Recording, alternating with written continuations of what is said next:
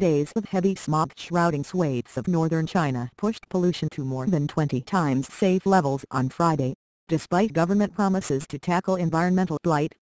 Visibility dropped dramatically as measures of small pollutant particles known as PM2.5, which can embed themselves deep in the lungs, reached more than 500 micrograms per cubic meter in parts of Hebei, the province bordering Beijing. The World Health Organization's guideline for maximum healthy exposure is 25. In the Capitol, buildings were obscured by a thick haze, with PM2.5 levels in the city staying above 300 micrograms per cubic meter since Wednesday afternoon and authorities issuing an orange alert